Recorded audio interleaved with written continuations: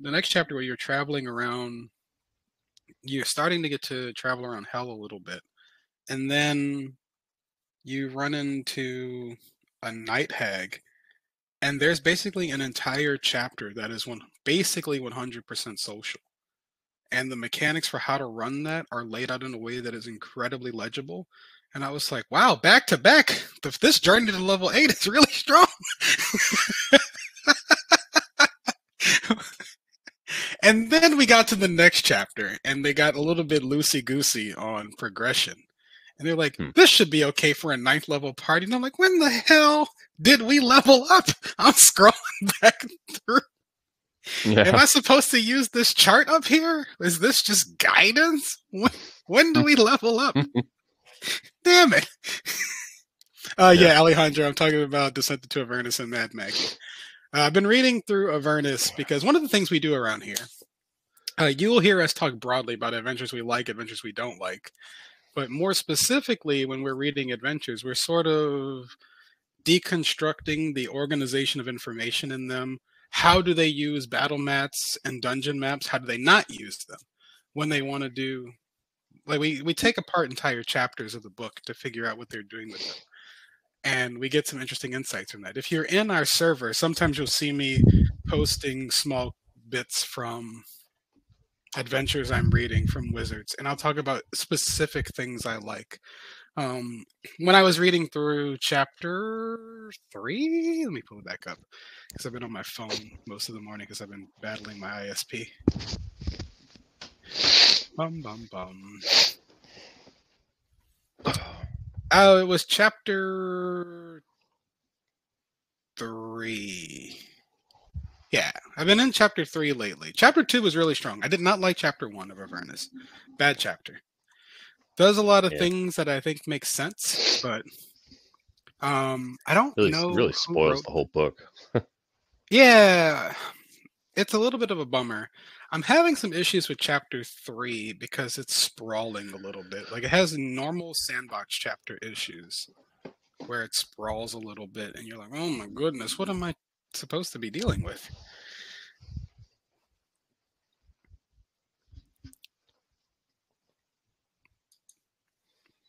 Yeah. I think there are sections of this that are incredibly potent and really good. Like, there's some really good information stuff. Like, there's I posted it yesterday. Like, they talk about the locations of a map because there's like 16 rooms in this dungeon. And in the about this area section, they listed which rooms were connected to which maps and which levels in a very efficient sentence. And I was like, oh shit, we need to steal that.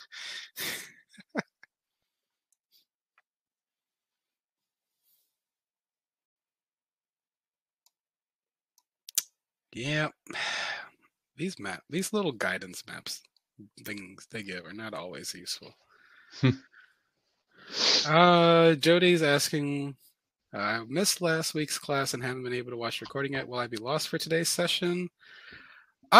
Maybe not lost. We're going to be talking about how do you use GMBinder and really more about the formal presentation of the things we went over from last week. So if you've read D&D Adventures before, you'll probably be able to pick up on what we're talking about. But we're going to be focusing on GMBinder as a tool. Let's see. Yeah, slides are available, CT. I will get you a link. I don't think these slides have been posted yet, but the slides for the previous weeks have been. Yeah, these slides, this is mostly a walkthrough of GMBinder. So we didn't really write a whole lot of slides for it. And we try to keep it pretty short and mostly do question and answers this session. The last time we did this, it took us an hour to get through GMBinder. Maybe we'll be faster this time. True that.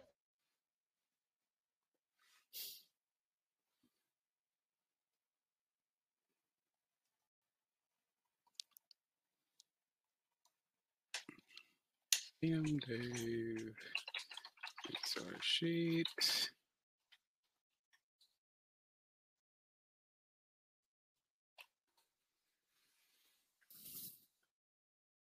So, how's everybody doing today?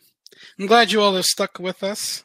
This has been a really cool experience for us getting to interact with so many people. We were not really sure how folks were going to respond to us when we offered to do this in the first place, but it has been really overwhelming for us. One, how many of you signed up, and two, how consistently positive all of you all have been throughout this whole process. This has really been a banner month for us interacting with all of you. Yeah. It's been a banner month for me interacting with you, Sarge. Oh, Even though I called you Beaker the other day and you got mad. oh. It's so annoying because like you have these like really like thick glasses, which fits the what's the scientist Muppet's name? I can't remember his name right now. Like you kind of look like Bunsen sometimes when you cut your hair and your hat's off. Yeah. And there's like me running around trying to be helpful the whole time. I was so mad because it worked. A goose gif is too funny. Like, whoa! Man, I want to go watch some old Muppet stuff now. Yeah, old Muppet stuff is funny. The Muppet movie that came out with Jason Segel is pretty fun. I really need to take a weekend and watch it. Did you watch it with Jack? What did he think of it? Yeah, I watched it with Jack. No, he liked it. So he didn't know what the Muppets were. Like that's how it started. This is within the age of pandemic. So I was like, something Kermit. And he's like, who's Kermit? And I'm like, oh my god. I have failed as a father. I know. For real. Like he could tell you as exactly. An old millennial, late Gen Xer, I have failed. Yeah. Well, I haven't totally failed because yesterday I said Weird Al and he goes, do you mean Weird Al Yankovic? I'm like, oh, yes, I do mean Weird Al Yankovic. So, was that when he walked in our impromptu meeting? No, this was yesterday while he was outside. Like the weather's getting nice here. For like the 2-3 weeks of the year, it's actually possible to go outside without hating life. You're in Louisiana. And I don't know if you guys have the cold that we do though. Oh my god. No, every time it gets cold here, we panic. It's so gross here you would think like Oklahoma, it must be nice in the winter. No, it's like ice and hell. Like it's like being in what's the layer of hell? Levisticus. There's Levistus, and then like I'm reading Avernus. Like, isn't like Mephistopheles on an ice layer too? Maybe. I don't know. They change it from edition to edition.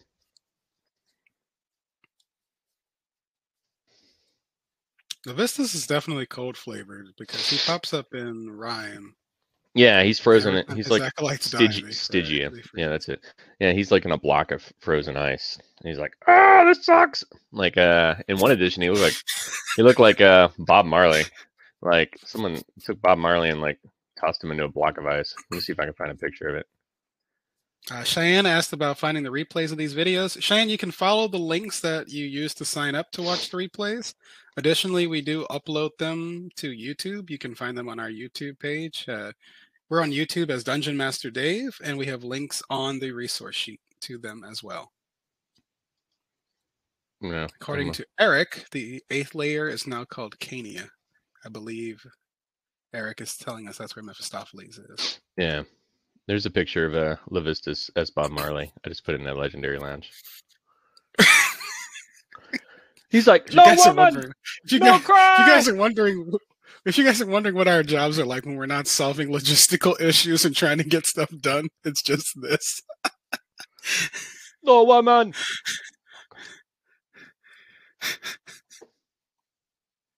Yep.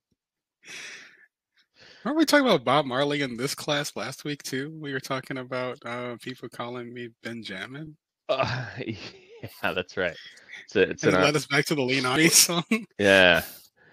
We be jamming. We be jamming. We be jamming. Dun, dun, dun, dun, dun. Oh man. Lean on me. All right. It's 1:10. Oh.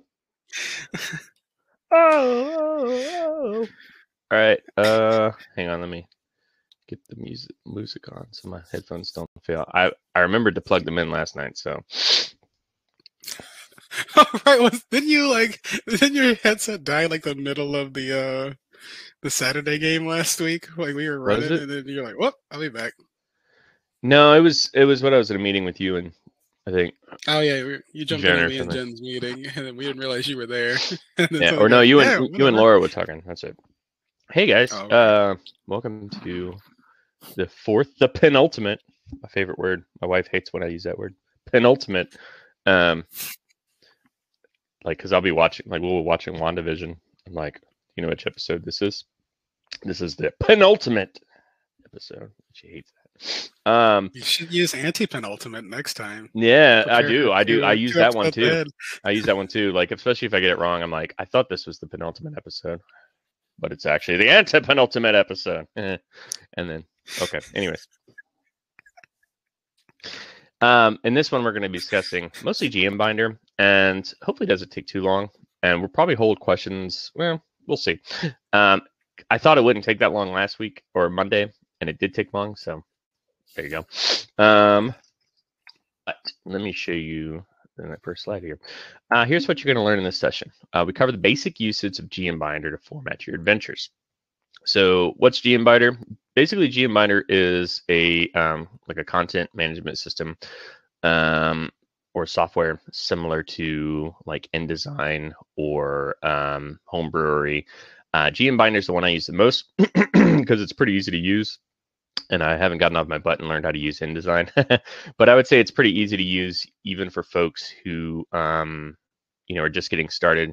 InDesign is a Adobe product, and Adobe products basically need like a doctorate to master. I mean, I'm joking, but not. Like, if any of you see my Photoshop work, that comes from like 20 years of experience, and then trying to switch over to like a new Adobe program, you'd think, oh, well, my skills will transfer over pretty easy. No, they don't. So anyways, I'll eventually learn InDesign, but I recommend for everybody GMBinder starting off because it uses Markdown text, and Markdown is a plain text formatting syntax aimed at making writing for the internet easier. In fact, a lot of programs like Discord and what's that? Oh man, I can't think of the name of it now. Used to use it for my other job, but a lot of like communication software will end up using it. Talking about WordPress? No, the what's the one that Roll20 works with? Their chat software, not Discord, but starts with an S. Anyways, I can't remember either. Yeah, not important. So we're going to cover the basics of Markdown in this class. However, we're not going to go into great detail in any other languages that work with GMBinder, such as HTML and CSS.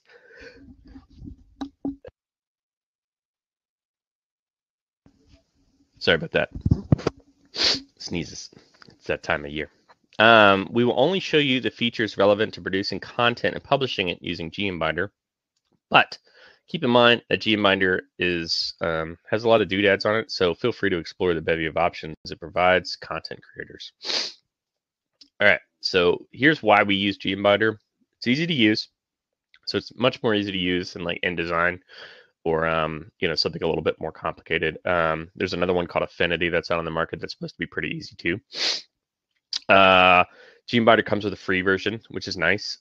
Granted, the bells and whistles version is highly recommended, especially if you want to do this professionally, because it'll have like autosave and a number of other features that'll make your life easier. GMBinder also has its own community on Discord, so if you've got questions about it or if there's something that's not working, they can help you out. And the guy who runs it, Levi, is a pretty cool guy, which turns into great support too. Yeah, they're really helpful for if you have any problems, they can help out. And then finally, it's got fantastic UX and UI, which are just fancy ways of saying like user experience and user design. So you don't have to like finesse with it too much. I think that's the big problem I had with Homebrewery. Granted, I haven't used Homebrewery in a year, so I don't know any advancements they've made. But GMBinder, at least, is pretty straightforward in its design. All right, so I'm going to switch to my video form here. And I'm going to share my screen. And all right, so this is GMBinder. This is what it looks like. I'm already logged in, but you would have to go in and basically create an account in order to do it. Like I said, it's free to sign up. You can see the front page. It lets you, a lot of the creators, they will share their own stuff on here. So if you wanted to create stuff and share it to a broader audience and get feedback and stuff like that, you could do that. I personally don't. I use, because I have everything kind of gated on my Patreon and stuff, but this might be a nice way for you to like get started and have people notice your content. You'll see too that I've got my library here. And this has, sorry guys, allergies are killing me. This has like everything that I've pretty much ever written. And what's crazy is I think it's all one page. So I guess we could organize a little bit better, huh? But yeah, if I wanted, I could create some new folders and stuff. But this is basically everything that I've got. I can organize all my documents, and then if I had different folders, they would all be up here. And pretty much you just have two major buttons here: create new document and create new folder. And then if I had anything archived, I could view my archive. You also have similar buttons up here. GMBinder Plus is the version that I'm operating on, which gives me a few more bells and whistles. Notably the autosave feature. I think I have a lifetime subscription to it, so I'm not sure what the monthly cost would be for that. I believe I had a Kickstarter around this time last year, which I ended up buying into. So I've got a lifetime membership. And then another create button, which basically does just the same as the create new document. So if you wanted to start a new document on GMBinder, you just click create new document, and all you got to do is name it. And we'll just say Roll20 test document. Go ahead and create that. All right, so right away, this is going to load up, and it's going to show you document settings. You're going to have the name again. Whoops. You're going to have the name again. Any tags that you'd want to put in. So if you wanted to make it searchable within the community, tags would help you do that. I believe it'll probably also save it to the PDF itself. So if you needed to search through your own file browser on your PC or Mac, you could do that. Description again is going to be mostly for community purposes. And then if you wanted to give it like an image to represent it, like a thumbnail, you could do that. You could change the language to whatever you need it to, mostly for search purposes. And then you've got 4 buttons here. You can add to the GMB search. So that's what that was out on the front page. That was at people in the GMB search. So you want it to be public. You could share the source, which will show people all the source information that's on the side. So if you didn't want people to see your source, you could turn that off. You could turn off the credit for GMBinder if you wanted to. So if you didn't want to have their credit on it, and I think they put it like at the bottom of the page when you share the link, and also the file names will save automatically with an underscore GMBinder on it. You could turn that off and then use default GMBinder theme. So the default GMBinder theme is going to look like this. It's got kind of like a pink, like a tan pinkish hue, purple letters, and then this guy right here. The GMBinder theme is fine if that's what you want to work with. I don't normally use it because I can't change the CSS on it. So I usually will switch that off to start. And then all you do is click save. You'll see right away that this page immediately went back to the default 5th edition color scheme, especially the one that you get in the player's handbook.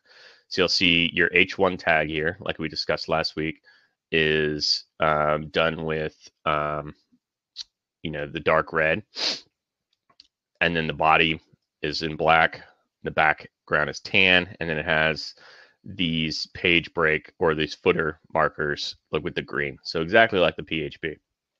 All right, this on the left side here, this is all the source code that's written in Markdown, and you could see there might be a few things, if you're not familiar with coding language, there might be a few things that aren't familiar to you, like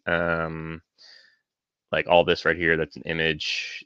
You're going to see some Markdown text like column break. There's another image. This is a div for a footnote. All this stuff is pretty easy to learn, and you don't even need to learn it because the program will do it for you. If you need some cheat sheets, you've got this on the side here, which will tell you everything that you need to know about getting started with GMBinder. And then this link right here is extremely useful if we open this up in a new tab, this is a Markdown cheat sheet for you. So if you're not sure what's what in Markdown, this tells you every single little piece of Markdown. So here's all of our headers. So if you remember in our last class, we talked about the different headers you want.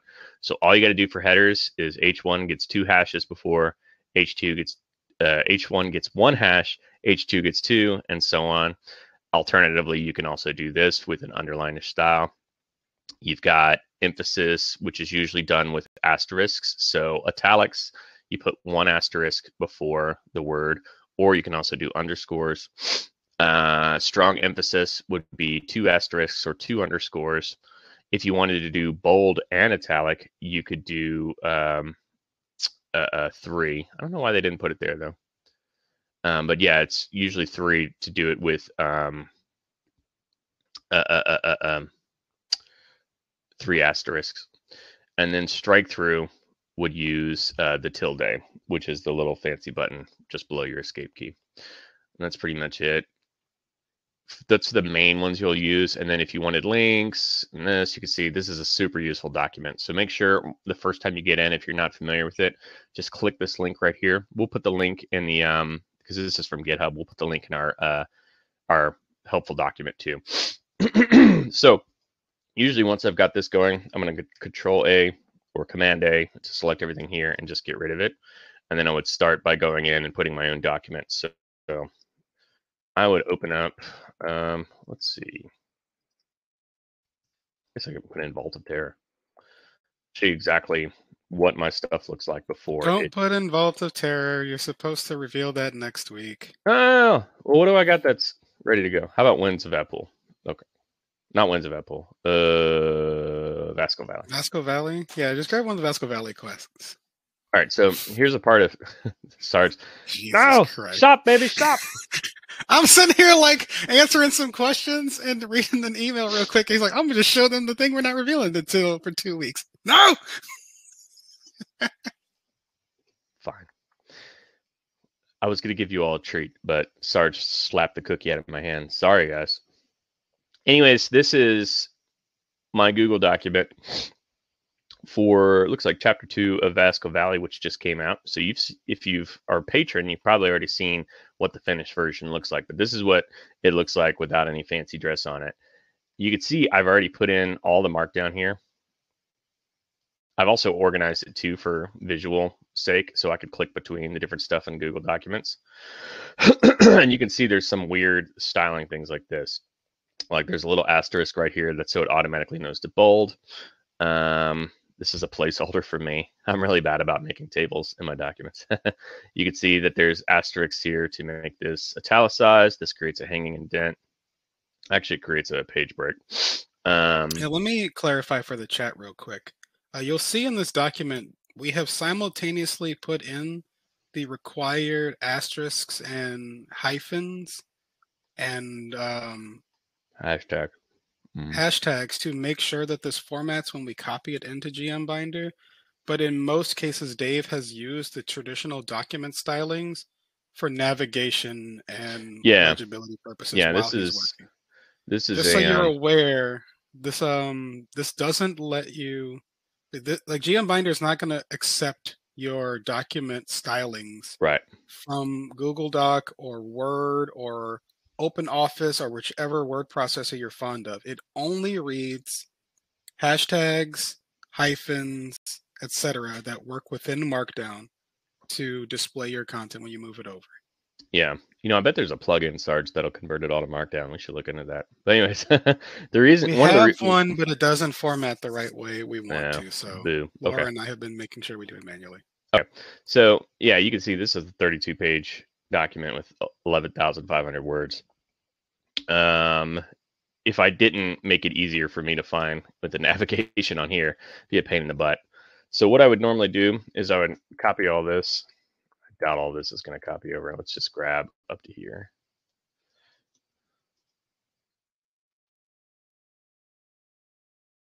All right. I would just copy this and I would plug it straight into there. Boop. And you can see it automatically organizes everything the way I need it to except it doesn't do page breaks. So I'll get to that in a second.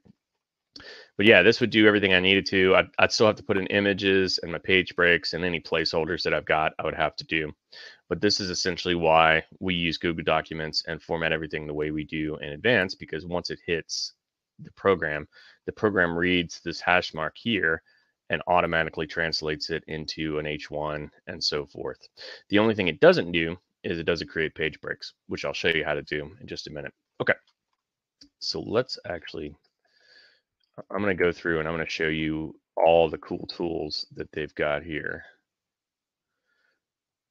All right, so here is how to, all the stuff that you can use on GMBinder. We'll start with the beginning. All right, so this shows all of your different sections. So if you wanted to jump ahead to something, you can.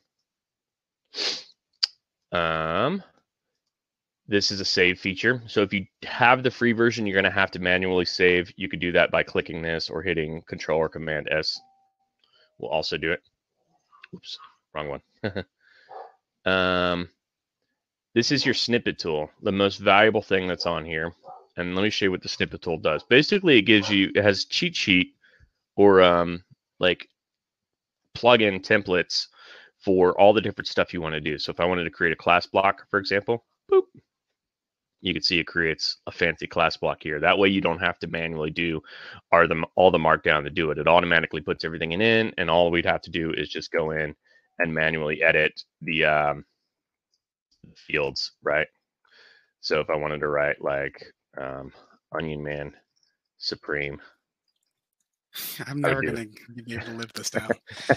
If you, in the case of a class block like this, if you're wondering why it only gave you levels 1, 2, and then 20, it does that so you can copy the lines. Yeah, exactly. Levels. So I would just go like because this. Again, it's all just formatting. You just add in what you need, and it's going to read it. The templates that you see is just us doing it ahead of time, or the tools providing the necessary formatting so you can fill it in. Yep. Yeah, like I said, this is all marked down. So normally to create a table like this, you would have to do some like some pretty heinous like CSS and stuff. So it'd be a lot longer in lines. This essentially is doing the job of that and making it a lot easier by using div class and like which is essentially like a HTML formatting that applies CSS to it, which is just a fancy way of saying like it makes it look pretty. But yeah, this will do all that work for you, so you don't really have to stress out about it. Uh-oh, Star's here. Come here, you.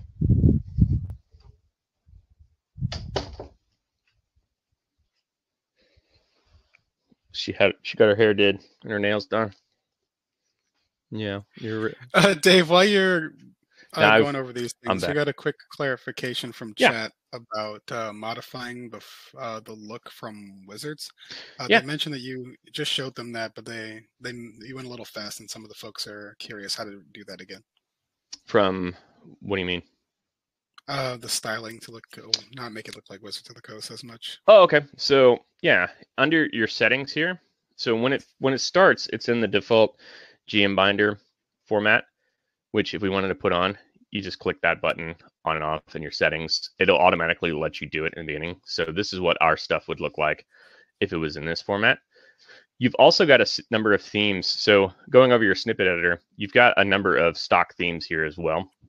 So if you wanted to look like the DMG, for example, you would have to turn off GMBinder's theme under settings. And then you'll see it's going to load up, but now it looks like the Dungeon Master's Guides style. Or I could put in, this is the one I used to use all the time before I started making my own. This is the Elemental Evil, which is kind of a white with the, still has the player's handbook bottoms to it. They've also got some ones that are unique to the settings. So, oh, they got rid of Xanathar style. Huh. Interesting. Oh wait, there it is. Duh. No, Dave just didn't know how to scroll.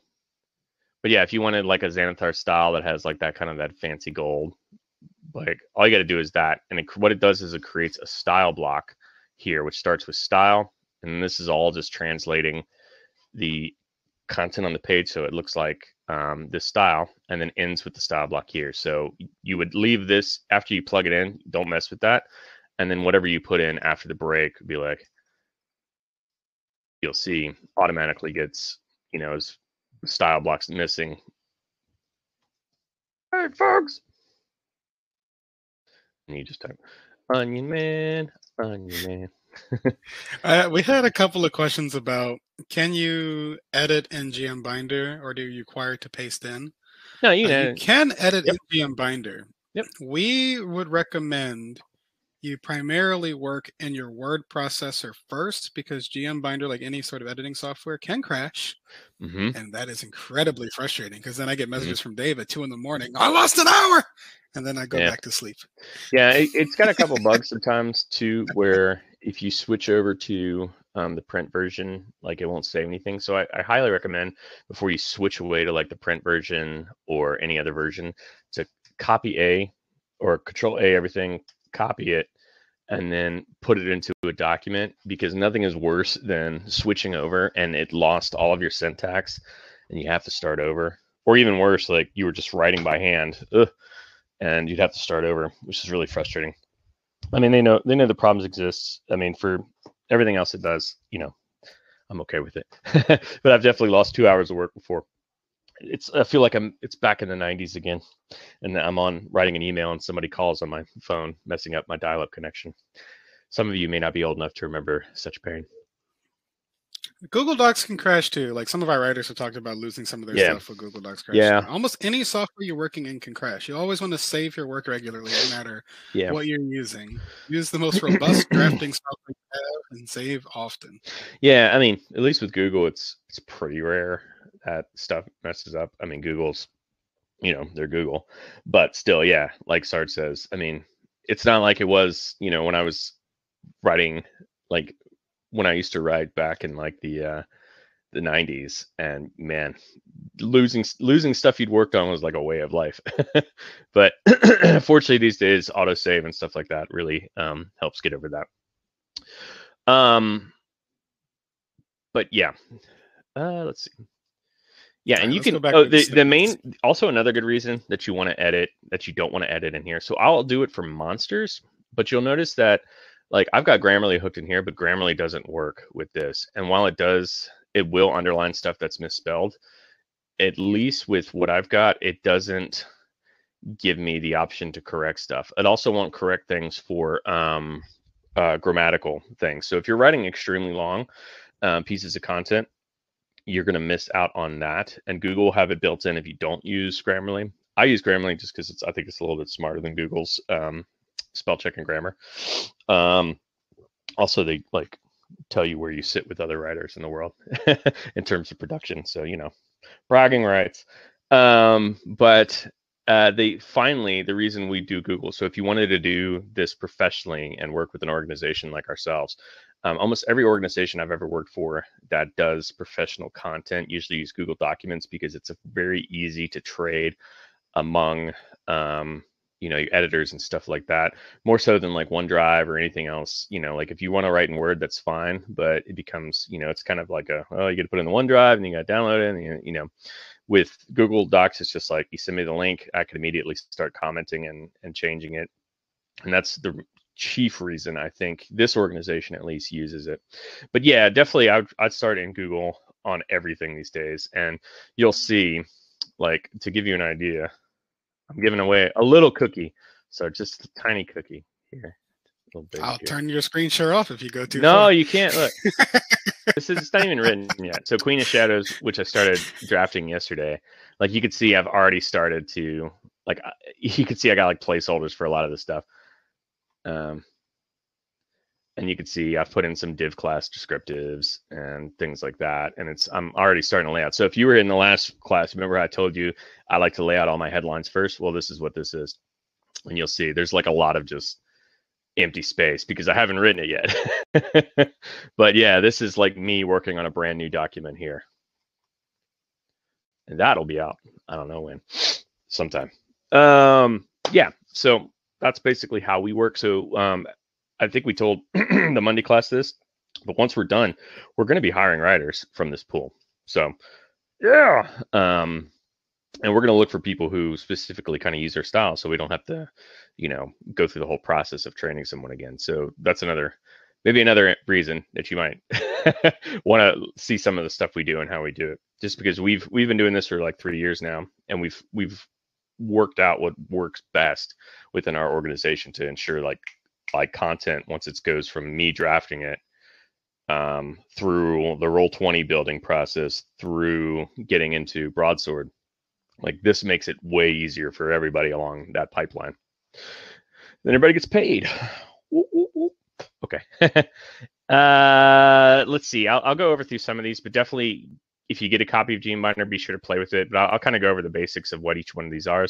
Class blocks are like the class blocks. They're the ones that format everything nice. So you've got the wide one, like I showed you, and you can do a narrow one too if you want. And you can see what it looks like here. Class feature is going to take, like if you wanted to create your own class, you could see how it kind of creates everything here. Organizes your hit points, and it creates those hanging indents that I talked about last week that you're not going to use often. This is one of those few times where hanging indents are used. Column break creates a large gap. So let me show you real quick what that's going to look like. So if I go down to here, you can see there's like, even though there's a space between it here, there's none on the WYSIWYG side. What you see is what you get. And no matter how many times I hit enter, it's not going to change it, right? It's because Markdown text needs to have a Markdown or HTML or CSS that tells it to create a bigger space. So one way you can do that is by hitting the column spacer feature here, which you can see, boom, puts in 100 pixels of space there. The other one that you have to be cognizant of is your column break. So it's going to wrap around automatically, but you can see there's kind of an awkward break here. So if I didn't want that there, I would like chop this here and then put my column break in, make it nice and organized. Because even if I didn't have the column break, you could see it creates like a little indent there. So it's a little tedious, but you do have to put in all your column breaks. You have to tell the program where your column breaks are supposed to be, as well as your page breaks. So you can see here, right on the Griffin Writers, this needs a page break, because otherwise, if I don't put a page break in, it's going to like spill all over to this like imaginary column over here, and it's going to look really goofy when you print it. So you put in a page break, pop, which creates a new page, and that's it. And so, yeah, you've got to go in and do all that manually. It's not like Google Docs or Word or anything where it's going to automatically do it for you. But yeah, and that's pretty much it. You just go through and do it all. So like a document like this, I'd have to go through and add in like 15 column breaks and 15 page breaks or so. But usually I'll end up putting in like art and stuff like that as well, which you can do pretty easily with your snippet editor. You got different styles of covers here. So you can see this is the back of a D&D cover. Now remember, if you're printing on, let's say you're doing it on just digital, you can probably get away with using this trade dress, but I wouldn't do it if you were printing like a physical copy or something. And again, this is the front cover. You can see it's got the red diamond underneath, the Modesto caps, font, the red swatch here, and then you've got the footer, the same style. Again, that's Wizards of the Coast trade dress. So if you're doing it like digitally or just sharing it for free, it's probably fine. But if you wanted to print something physical, I would probably stay away from using these. You've got, if you want just a plain cover page here, tan background, the name of your document, subtitle, you got a snippet editor for that. A description block is going to be like a read aloud text, right? Creates the two things there, the little title, which is an H5 like we talked about, and then the body of it. If you don't need H5, because you really don't use H5s that much in descriptive blocks, honestly, but you can just delete that markdown. So to show you what I mean, we'll put it here. Oh, geez. Sometimes it'll kick it back to the original theme. It's a bug. I'm sure they're aware of it. But you see, this created an H5 here. All you got to do is just delete it, and you could put in whatever. And then that's what your read aloud text block would look like. And then the Onion Man said, No spoilers, Dave. Let's see. External link. You put in a link that works. It's pretty easy. Just creates a syntax and you just put it in between there. You could put an image into your document, an item card, which if you wanted to make, like if you wanted to do just a card style, like you wanted to do kind of like what like the Griffin Saddlebag or Loot Tavern does, you could create just item cards here, which is just an image, the name, any tags or attunement, and then the description of it. Also reformats the document. I want to show you guys what this looks like real quick so you can see how it's created. Like it's changed the formatting of everything on here. So kind of cool. Let's get rid of all that. But yeah, what's next? Monster blocks are the best. Oh, so they don't worry about like if they break stuff. Go back to where you inserted the descriptive block. Yeah. Because it created a spillover. You just have to close it off, friends. Oh yeah. Don't panic. Like yeah. That happens. Yeah, you just got to put it in div. Whew, sorry. Yeah, good catch. Yeah, you can see if you don't do that, it's gonna be like ah. But yeah, you have to make sure that you always end your bracket. So if you have a div that starts here for the class, it'll do it automatically for you when you put the snippet in. But just so you're cognizant of it, let's see. And definitely use our channel. Like if you're going to be in the adventure creation channel, which isn't going to go away anytime soon, and you're creating stuff, use that to ask questions about this stuff. I'll try to get in as help as I can. I'm pretty good with GMBinder at this point. And I think a lot of the people who are in there also understand it. But yeah, if you get rid of that end, so you see you've got the opening div and the closed div. That's what ends up creating this special formatting around this block. And anything I put into it, is gonna be within that block. But if I get rid of this, like the computer's saying like, oh, I got to put everything here. And then I can put the end anywhere I want, really. But yeah, that's basically everything that happened there. Let's see, what else is there? Monster blocks I was talking about. So monster blocks are pretty cool. You've got two styles. You've got your one column, and then you've got your two column. What's nifty is that they all work on tabs.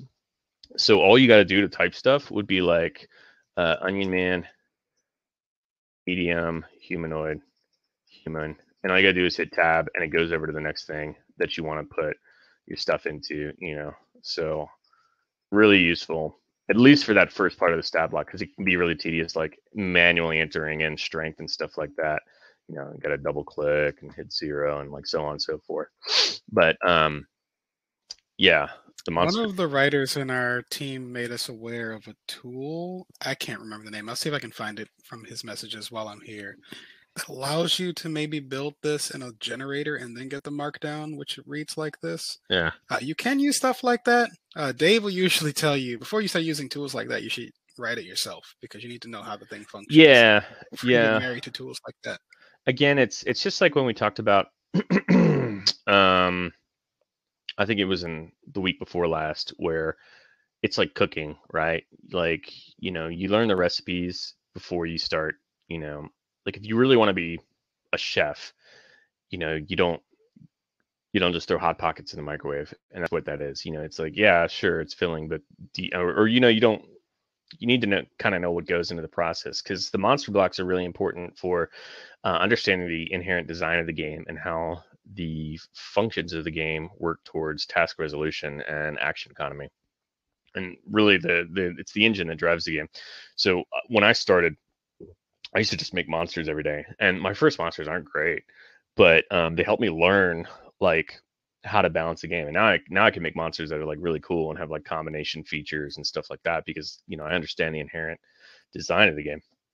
So yeah, I would say first learn a little bit more about monster creation. Unfortunately, I don't cover monster creation in this class, but I almost feel like I could teach like a whole class about. I mean, I could tell you everything you want to know about like charisma and like what it means, or like how dexterity relates to real world values and stuff like that.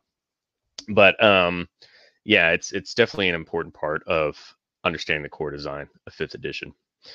All right. Note block is going to be kind of like the green pull-out one. That's okay with the H5. You can see there it's got the H5 tag on it. Page breaks, I showed you before, you have to put in a manual page break. If you wanted to have it so it automatically puts in a number in the footer too, you can do a page break with number. Part headers are these big fancy DMG player's handbook style headers that go up usually over like a full page image. I don't really use them that much, but they do look really pretty. Spell block, if you wanted to, it'll automatically format all the information you need for a spell block for you. I don't know why I never use this, Sarge, because that's so useful. I always end up typing it manually, and I always forget this is here. Eye roll. It's because we don't write. It's because we don't make spells. Yeah, we don't make spells that often. That's because they really Every time we go to make a spell, we're like, the game's already got this. Yeah, that's the problem with spells. Is like, what's funny is if y'all are grognards, meaning you've been playing this for a long time, you probably remember in like second edition you had there were enough spells to fill like 4 thick volumes per class. So you would have like 4 books for wizards and then 4 books for clerics. And that's basically all there were. There was just arcane and divine magic. And it was excessive. Like, they've done a really good job of like combining a lot of spells and getting rid of like stuff that was like it's not necessary to have both a spell for like antipathy and what's the other one? Sympathy. Yeah, like those used to be 2 different spells. Stone to flesh, flesh to stone were 2 different spells. And they were just like, okay, we're gonna clean all this up. And there was a lot of like really niche stuff that was like, don't really need this. Every single thing that Bigsby's hand can currently do. Yeah. All of Bigsby's hand stuff were a separate spell. So they did a really good job of combining that. So honestly, we don't create that many spells unless it's something like super specific. But I feel like anything that you see on TV, like you can go watch WandaVision, and you can like anything that they cast in that is in the PHB. You just have to know what it looks like and retheme it. Tables. So if you want a fancy table, you can do that. Those are the ones that I think you saw. Yeah, it'll look like this. And you can see in my text that sometimes I'll just do them within the document. Like this is a perfect example. So this is just me manually writing it in the document, only because I've done it so many times that I know the I know the markdown text by heart. Couple things about this is important to know is your column headers are always going to be the first 2 things. You don't have to bold them because it automatically bolds them for you. Even though this looks kind of abstract, this is actually giving the software information on how it's supposed to be formatted. So you've got these 2 colons divided by hyphens. It could be any number of hyphens. It doesn't matter. It can go all the way down to 1. What does matter are the position of these colons. So if there's 2 colons, it's going to center everything in it. If it only has the left colon, it will left align it. And then if it only has the right colon, it'll right align it. That's pretty much all you really need to know with it. You see that I've also put in some other stuff. Oops, that's actually wrong syntax. I didn't notice that before. But yeah, like some of the syntax is to create spaces that don't break and stuff like that. That's a little bit more complicated. So I wouldn't stress about it right now, but really you do that so it doesn't have weird looking breaks all over the place. If you are actually curious about what Dave there, you can search for the HTML code for a non-breaking hyphen. And that's what he's trying to put in. Yeah, non-breaking hyphens and non-breaking spaces. Non-breaking spaces, like, that's probably the next one I use the most, which is, you can see it disappears, but it ends up creating a space. Sometimes you'll need to do that. And then, yeah, the non-breaking hyphens and 820 and number 80. Yeah, you don't have to memorize this. You can just search for it online, and you can see it creates a hyphen there. This is just HTML code, which, like, if you're like me, like super nerdy about how it looks, and like even like having a wrong indent somewhere, you're like, oh no, that's why I use that stuff there. I wouldn't worry about it starting out. Part headers, spell blocks, spell list. Again, this will take everything and put it into nice little columns for you, so you can have a spell list. Your tables, And then, yeah, you got a split table here, which is just 2 columns within 1 column. And then your themes. And that's pretty much it. Other than the snippet tool, you've got kind of a shortcut for bold. So if I wanted to make this bold, do that. You can see it adds the 2 asterisks needed. So it sees it turns it bold there. You can also hit Control B. It does the same thing. Or Command B if you're on Mac. And then italics is just 1 asterisk on either side of the word you want to do. And then B and I, 3 asterisks on either side, makes it both bold and emphasized. And then if you wanted to do strike through, you can do that as well. And that just puts the tildes around it. So you can see it creates a strike through. Don't use strike through much unless it's like comical, like, or you're crossing out a price. I think that's probably the only times I ever use a strike down. And then you've got bullet points if you want as well. Bullet point just creates, helps you divide information up a little bit. And if you want it to be numbered, it also has a numbered stuff. But again, if you just type asterisk and space, it'll do the exact same thing for you. And that's pretty much it. The other tools here, you can convert from Homebrewery. If you've written something in Homebrewery, you can have different editor themes, which really just changes what this looks like here. I'm boring and I just keep it to white. Now I don't know how to get back to white. Oh no! There we go. This is the biggest disagreement in the company. Dave is obsessed with using light theme for everything. Everyone else uses dark theme. Man, that's how I started back in the 90s. You can do a full screen mode. Ooh. Your print, that's pretty important. You can see it's going to create your print preview here. And then when you go to print, it's probably going to take a minute to load up because it's a big document. You can either save it as a PDF or you could print it through whatever printer that you want to use. But that's how you get it into a PDF format, is going through print. So there's not an actual button for exporting. You can change variables, which I've never messed with. I couldn't tell you what it does. But I think it's more for like a little bit more complicated stuff. Like if you wanted to have, like it tells you right up here, easily change words through an entire document. If you set a variable town in its definition New York, you could access this variable in the document editor by typing town. And then the preview generator will look through the HTML document and replace all instances of town with New York. Yeah. It's probably a little bit. I've never used it. I don't have a need for it. Control F works fine. This is if you want to go back. You should tell them about how you deal with large documents and how you piece them together. Yeah, that seems to be one thing people come up with a lot. GMBinder starts to really slow down once it hits 1,000 lines of code. So when your number here gets to about 1,000, it'll say like 1,000 lines exceeded. And it goes into like a slow mode where it kind of has to calculate, like it takes like 3 seconds to calculate. What I will do is I will divide up my bigger documents. Starting out, you probably won't need to worry about this, but this is when you start getting into like writing like Vasco Valley, which is 127 pages. And I think we finished with what, 9, 10 documents, Sarge? What I'll do is I'll create individual documents for the pieces, which is also good because it helps you, it helps ensure that nothing gets lost, because you do not want to have a 60,000 word adventure vanish because of a bug. But I will do that. I will save the individual pieces into PDFs, and then I'll combine them with software like Adobe Acrobat, or I use Small PDF, which allows you basically just to glue all the pieces together once you're done.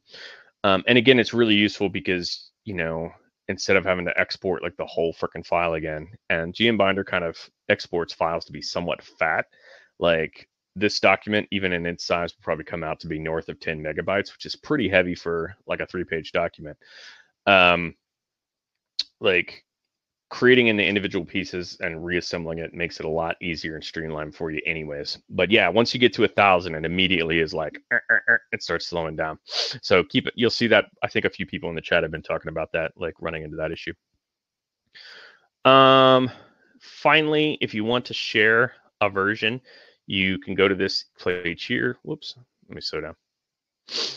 And I clicked share version or create new version. What it does is it creates a link for you where you can copy it and then share it with someone.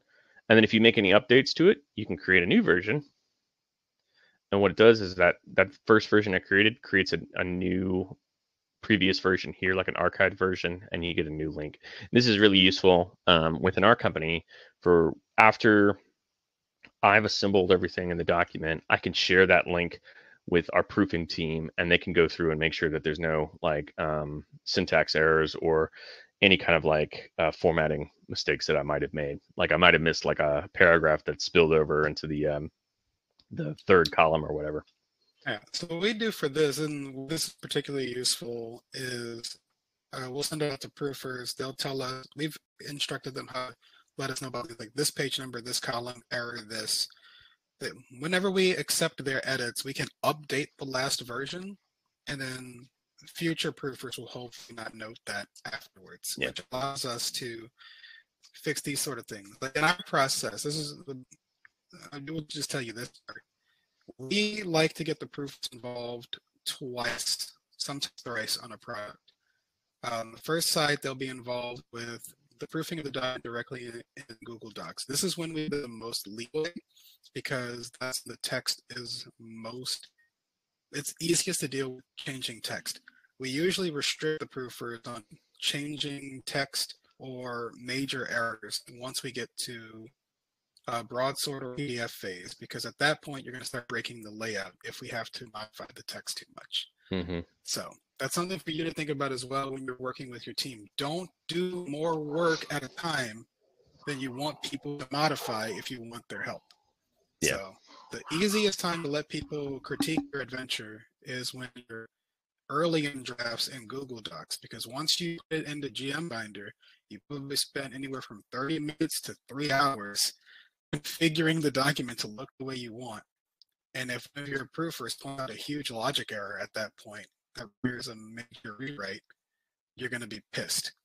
And that can create negative feedback through your review process, because you don't want to have people who are helping you keep your content tight feeling they're being a problem by doing what they're trying to do.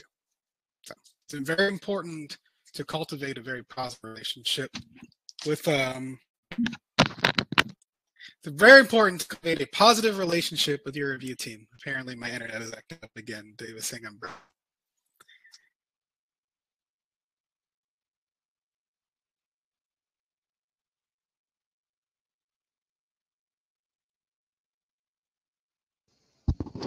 Anyways, that's GMBinder. It's our tool of preference. It's the one I use mostly for stuff that I put out. Granted, like Broadsword uses InDesign, and any other more like professional, like finished or physical documents, I should say, because I try to make all my stuff look professional, even with GMBinder. That's what we use for it. So if you want to get into the like digital side of creating content and like publishing it through like something like Patreon or DriveThruRPG or something like that, GMBinder is a really good tool to start out with, just because it does basically everything you need to do. And then you can get more complicated programs or more complicated look and design as you move along. Like I went pretty much for like the first 3 years just using kind of their stock themes, and only now have I started writing my own CSS to do it. Right, Lulu? But yeah. All right, so homework. Sign up for next week's workshop class, where we're going to spend the entire class answering questions and helping you. Plus, we will reveal how you can submit your content for potential publication and pay. Woohoo! So, end of the class, yeah, we're going to be looking to hire some folks. We got some big projects that we want to get done this year, and we need some more writers. So, those of you who've come through and this is something you're interested in, it's a great way to get started. Even if you're like looking to build your own brand, we have some folks who work directly with us and who are building their brand while also working with us and earning pay from that. So it's kind of a nice little deal. If you aren't already signed up with GMBinder, sign up as ASAP. It's free and it's pretty nifty. Oh, excuse me. Up late last night writing. Format your adventure with GMBinder. You're free to use other content management systems if you like. So if you prefer to use InDesign or Affinity or something else, you can do that. Make sure that you refer or review everything that you've learned in the class, because next week there'll be a test. No, there's no test, but the test is submitting it and seeing whether or not we extend you an offer. As a note, folks who would like to potentially submit content for consideration to the DM Dave or Broadsword Writing team, the content must be a third level editor balanced for 4 characters with maximum word count of 2,950 words, not including special characters. And we'll have details on how to submit, where to submit that to. Please don't ping us or send us email, because we'll be like, and we don't have a CS person at the moment either. So we'll answer questions in the Discord channel on these things. Yeah, but that is the limit. Yep. And then if you are in the content creator class, be sure to join us in the Discord so we can start issuing assignments. I know some people have said that they are not a Discord user. I don't use Discord. But we will have methods for contacting out. Likely, I think Sarge and I discussed it. We'll probably have roughly the same schedule here, where it's going to be Saturdays and Mondays, starting with the Saturday class first. So we will have some signups for that. If you haven't already signed up for the content class and you're interested in like building your own brand and stuff, highly recommend you sign up. This will probably be the last week that it's offered. Just because we want to kind of keep it a small, close-knit class. Right now, we've got about 100 people in it, so that's about 1/10 of what we had starting with the this class. So it's a little bit easier for us to like talk to people and answer questions directly versus kind of having to field questions and go with it like that. So yeah, definitely, if you are already signed up for that, be sure to. I put the offer up for you. Be sure to do that now, or at least get into the Discord so we can start communicating with you. Otherwise, just message one of us at, you can message logistics@dmdave.com if you have questions about the content class. But yeah, that's it. I think we're going to spend the last hour fielding questions from you guys and seeing what you're interested in knowing a little bit more about. And did you already put up the link for the next week, Sarge? Sarge says thumbs up. I think he's frozen. I did, but I think I've been having internet issues all morning. Okay, I guess I'll take questions. Oh my gosh. I mean, I'm here. I can hear well. I think my upload is going to shit. Oren, I think the reason that it looks like Oren asked that the next session is delivery an hour later. That's because we're having daylight savings here in the US, which if you're in Europe, it's going to be a different time for you. So the answer is yes, it will be an hour later for you, just not for us. I mean, Oren, why the times look correct? The time that you see on your invite is correct for your time, for your specific location. Yeah, it's daylight. Yeah. Unfortunately, we created daylight savings time for weird farming-related reasons, I believe. I mean, they have it in Europe. It's different across. They have it in Europe. It's like a week or two later. So yeah, it'll be later for you guys, but we'll already look tired from having to suffer from awful spring ahead. Ugh. Yeah, I mean the light's nice, but come on, I want that hour of sleep. Tim asked which channel we're going to be talking about these things in. We're always going to focus on the energy on the How to Write Tabletop Adventures channel for these sort of things. All the rest of our channels are more for our patrons to just hang out and talk about the game. Yeah. And information related to this class is open to all members who have checked the registered box in our Discord. If you do not see the How to Write Tabletop Adventures channel, go to the DM Dave landing channel, read the rules, and check the box. Yep.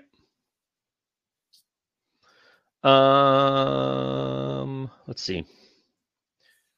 I really think we should do a class on monsters, Sarge. That seems to be our number one. Marshall asks, how do you... I mean, we were trying to keep this more generic when we started this. We can do a 5e monster writing class. Yeah, I mean, trust me, we could talk all about 5e design. Marshall asks, how do we get our awesome artwork? All right, so I think we talked about this on Monday, right, Sarge? So we starting out got a lot of artwork from stock resources, primarily Shutterstock, as well as Drive-Thru RPG, which seems to have pretty good ones. And then we also found some like creators who have like Patreons that offer their stuff as stock art. So super useful. Nowadays, you know, we've got what 3 artists who work on contract, who create art pretty regularly for the team. They're pretty busy, so don't try to steal my artists.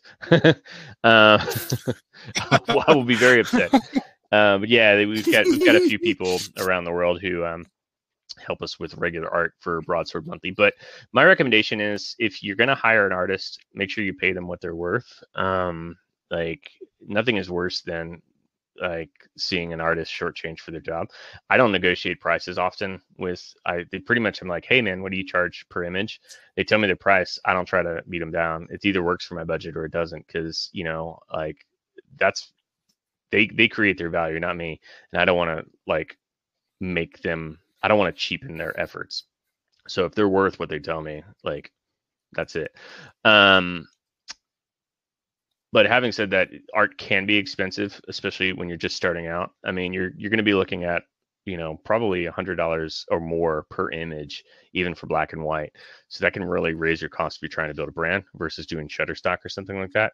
But of course, you always want to like Shutterstock is like, even though Shutterstock's not cheap, you do get like, I don't know, like 50 images for, I don't even know anymore. It's just a bill at this point.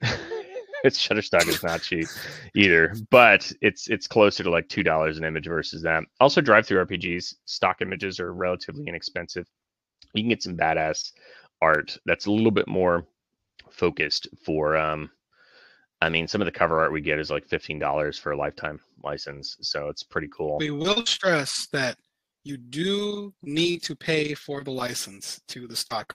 Yeah. You can't just go to Google and just start ripping images down. Yes, don't do that. Unless you go to like... You want to get yourself iced out of the TTRPG space in a hurry, violate the contract of artists. Yeah, anytime... These things will get you iced out of an entire creative community faster than violating the trust of artists. Yeah, and you want to... Anytime you post on social media, always tag whoever's art you're using.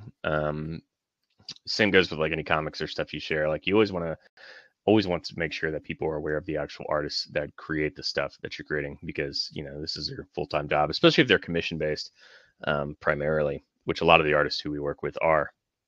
It's important that you do that, but that comes with, like I said, I would say stay with stock to begin with, and then when you can afford better art, you know, get it. Link is up for next week? Yeah, it's up for next week. It's at the top. Due date for submission assignment. It'll be at the end. We'll give the due date next week. More details next week. Don't worry about it. Yeah. It's not ready. We have a lot of other stuff we're working on as well in the background. So we needed to create breathing room for me and Laura to be able to absorb some of those submissions. Zoltan's asking if we need to include art in the submissions. Absolutely not, because you're going to be submitting stuff to us through Google Doc basically, and we're just going to be reviewing the content of your adventure. Yeah, you don't have to make it look pretty. We just want to make sure. The biggest thing is, and we're going to be straight up with you, like, we can tell if somebody followed our steps just by opening a doc and putting our eyes on it for 2 seconds. And it's really important. Like, we're not trying to like stifle anyone's creativity, but we've got a rather large organization with some pretty heinous deadlines. To put it in perspective, Dungeon Magazine came out for almost 20 years, and it only came out every other month, and it was a third of the size of Broadsword. We come out monthly, and our book is like 120 to 150 pages with no ads, 2 columns, 500 to 1,000 words a page. So we ain't got no time to jack around. So that's the biggest thing, is when we get into writing, like some of the basic stuff we can coach on, like like being aggressive with traps. God, I think that's probably the one we have to coach everybody on. But like, no, what is a trap versus what is a hazard? Hazard doesn't warn anyone. Yeah, hazard, you can see it and be like, oh, what's all this yellow stuff? I'm gonna walk into it. This yellow stuff is bad. That's pretty much every hazard in D&D. But yeah, really. Eric asked about about maps. If it's in a Google Doc, just add the image inside the Google Doc. Oh, hey guys, too. If you send it private, it's going to be hard for us to answer sometimes because we might not see it. But I'm going to answer one of Ben's questions here he sent to me. He says, "How do you add images into GMBinder, like with the cool splatter watermark effect?" So the cheesy way of doing it that I see a lot of people do is it's kind of hard to explain. Like they'll put the image that they want at the top, and then they overlay over top of it using the Z-index feature in GMBinder to like basically overlay another type, a PNG that where it's cut out with the watermark effect. I don't do that because it really like it's hard to like finesse with. I will create the images in Photoshop. But if I understand not everybody's savvy in Photoshop because God knows Photoshop is way more complicated than it probably needs to be. But that is how most folks do it. They take the image, they put it where they want it, and then they get another image that's like a fake page, lay that over top of that image, so only the original image is sticking out above it, and then they put the text over top of that, if that makes sense. I want to say, does Homebrewery have that built in? I don't think so. I recommended it to Levi's team. I was like, you guys should put this in because everybody wants it. Like, like it's a really nice feature. But yeah, I do all mine manually. I guess I'll go over a couple of questions related to the adventure submission stuff real quick. Things that you want, like easy success with the DM Dave team. Stick to the standard reference document. If you want to put in a custom monster, if you absolutely cannot run your adventure without a custom monster in it, you may only submit one custom monster. But the fastest way to get yourself sort of frowned on in the submission process is to submit a custom monster that is not balanced appropriately. And then we're going to be like, because you didn't find something that was already balanced within the SRD, and then you made us work with the monster that we then have to fix. That adds work to the board. So you will want to focus on a 2,950 word adventure for tier 1 characters. I recommend targeting level 3 for 4 characters. And you're going to focus on writing a location-based adventure, primarily using standard OGL creatures within the standard reference document, or the system reference document. As for numbering the walls, you can look at Dave's video on YouTube. He's had a couple of them. The easiest way to do it is just start at the front door and follow the left wall and number your rooms that way. Yeah, numbering it's like an art and a science. Generally, you want to follow the most logical path they're going to follow, and the reason you do that is because when you go to write the adventure, you want it so that the DM isn't having to hop back and forth to go all over the place. Like Don John, I don't know how they number their stuff, but they'll put the numbers like all over the place. You don't want that. You want it to, the old school parties tend to follow the left wall or basically move clockwise through the dungeon and raster through every single possible nook and cranny. You do that up until the point where there's like little offshoot rooms that you wouldn't otherwise be able to get to. And then you might, like if there's a room on the right and it's just on the right there, you might number that room first, or if there's like a secret door or something. But yeah, it's just one of those things where experience. But yeah, typically go start from the entrance they're most likely to enter through and go clockwise until you get all of them. Kyle's asking about where to get battle mats. You can make your own in Dungeon Draft. Dyson Logos has a huge array of commercially available maps. Yeah, but I'm battle mats, so he's more of a dungeon guy. Yeah, battle mats are going to be. I mean, can't spit without hitting the battle mat in this market. Yeah, I mean, really, it's just really a lot of the Patreon creators will have commercial licenses for their battle mats, like G and Peku do. I'm trying to think of some others. I don't know, a bunch of them do. Yeah, like there's I said, a lot of them. Yeah, there's Tom no. Cardos has some. There's Ori the Cartographer is out there. Mad Cartographer has some. Yeah, there's no shortage of battle mats. Has some. Typically, they will limit what you can and can't do with them, so make sure that you're very clear on those agreements, because some of the agreements are not always great. Like we'll specifically avoid certain things, like this agreement seems sketch, we're not going to use it. Yeah, it's just a matter of like looking at it and trying to understand it. And most of these guys are like, I mean, they're just people. You just reach out and be like, hey, can I use this? I'm like, oh yeah. Keep in mind, like what I do and what I use should not be like, I've got a very large organization, and a single email from me can be a very good day for some of these creators. So like it's don't go with like, I wouldn't like look at what I'm doing and try to like copy it, because like I'm a little bit further down the turnpike. But having said that, there are a lot of resources out there. Somebody asked for the prices of Shutterstock. Alejandro did. Let's see. Single user, you can either get on-demand packs, which cost you like $30, but you have full license, and that gets you 2 images. I have a subscription for $350, but you can get a subscription for 10 images, 50 images, $350, and $750 for a single user. And keep in mind, guys, I am not affiliate with them. They don't even have an affiliate program. Those jerks. But the one thing that really stinks about Shutterstock is your images don't roll over. So be sure that even if you don't use all the ones you want to use, that you end up downloading at the end of the month whatever it is that you want to get. Tim's asking if we're going to talk about Roll20 in the content creator class. That's a good question. Maybe. Probably. Well, the content creator class is also going to be a little bit more open than just 5th edition content. I mean, I've been a content creator in many different fields and found success pretty much in every field that I've started. So a lot of it's going to be like showing you what you can do, and probably when I get into like marketplaces and how to navigate those, that's when we'll talk about that. We're still trying to decide how. I'm kind of playing in my head how I want to organize content. Oh, if you go to our Discord channel, by the way, for the content creators class, I have been asking people directly, like, what do you want to learn in this class? Granted, most people have kind of the same thing, but like the way I'm kind of thinking about it right now, so probably be like a day on like social media.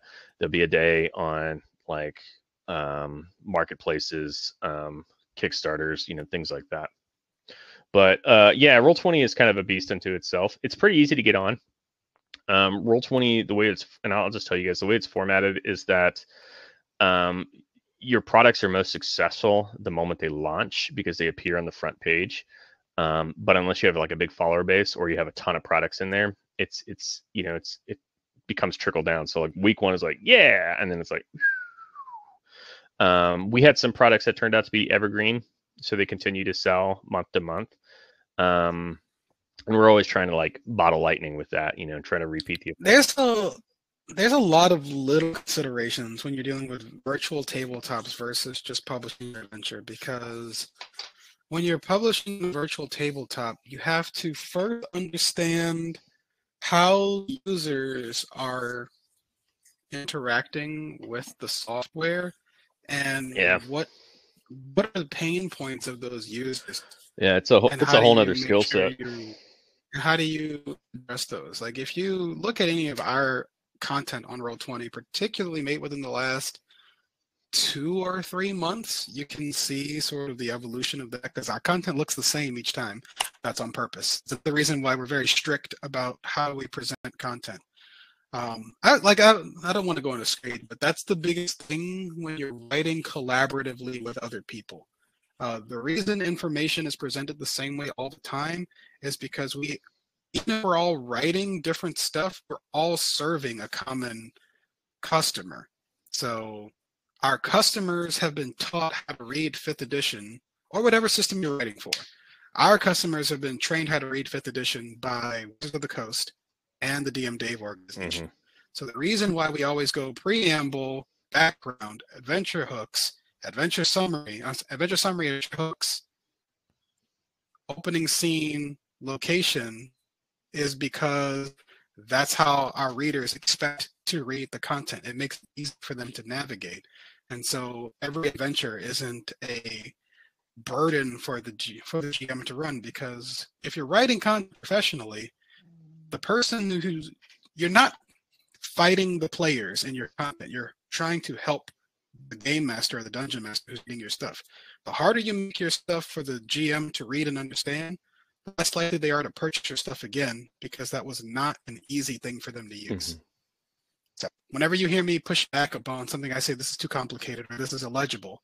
It's because we want the content to be easy to run for the person who paid us for the session they want to run for their friends. Yeah, yeah, and we're really amping up and trying to create like products that really stand out in the marketplace too. So the more we can have, the less we have to think about like getting the content right, and the more we can think about like how to effectively market it and present it, the better for you. Because the way we work is pretty much once we give our content, we'll try to have it like once you turn in an adventure with us, we'll try to have it live on Roll20 so you can start making money like within 3 days. Within a week. Yeah, within a week of it. Yeah, within a week. And we have a great relationship with them. We absolutely love our friends at Roll20.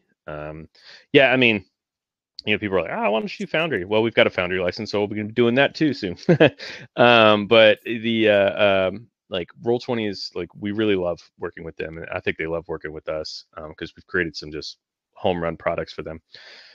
So yeah, it's all about keeping that relationship intact. Ta-da! Ta-da! Dave will be using GMBinder for Morlock Retreat. You probably won't see him write in GMBinder for that bit because that's more of like a house game he's running. Yeah, that's the whole. So if you guys are watching the my world building series, I might do it like that. Problem is I don't own the rights to the maps, even though a big part of me just wants to message like Dyson and be like, all right, how much you want? Or do like because I talked to him about it before, and he told me what somebody once offered him, and I was like, oh, that sounds like a reasonable price. He was like, it was too cheap. I'm like, oh, that's a terrible price.